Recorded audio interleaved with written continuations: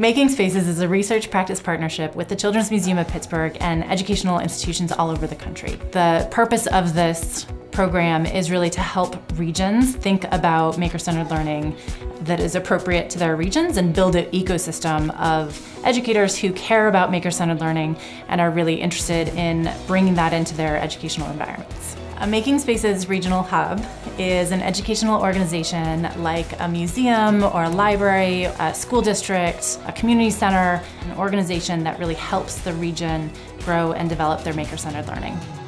As a network, the Making Spaces program has supported our hubs around the country to grow their local leadership, to diversify their strategies and their perspectives, to engage with a broader swath of their community, and to ensure that educators, local leaders, funders, and critical organizations are collaborating to move forward together with a shared, articulated, and aligned vision. We decided to participate in Making Spaces because we wanted our museum to move from just a regional focus on maker education to a national focus.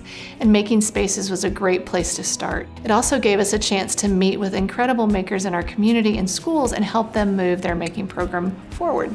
The schools that we work with come to us more often, whether it's field trips, whether it's helping us with maker events, or whether it's in professional development in other contexts. We want to make sure that the growth that we see with Making Spaces really is driven by the community and by the region. We think that it's really important to help generate regional leaders and make them be the go-to people in their state or their region. Connecting those organizations and the individuals together is really a powerful piece of this work.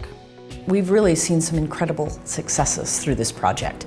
We have seen communities really come together and partner and collaborate in ways that they did not do before this project. We see growth in sustainability, we see growth in community and culture building, and we're seeing shifts in pedagogy and practice.